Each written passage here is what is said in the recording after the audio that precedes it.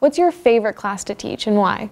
The favorite class that I teach here on campus when I have an opportunity to are microbiology labs. I have loved every class that I've taught here. Gen Bio is near and dear to my heart. I genuinely love the microbiology and immunology I can teach to the medical students here with WWAMI, but actually getting in and being in the lab is what I'll take anytime I have a chance.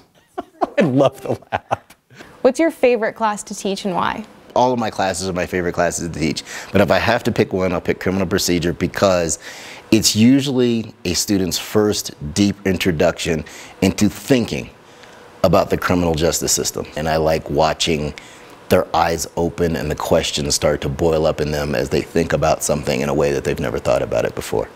My favorite class to teach in the Department of Theater and Dance is dance pedagogy because I am working with students to become excellent teachers. I love teaching, it's why I'm here, and it's exciting to share that passion with students. My favorite class to teach is one that actually surprised me. It would be an undergrad research methods class that I teach most semesters.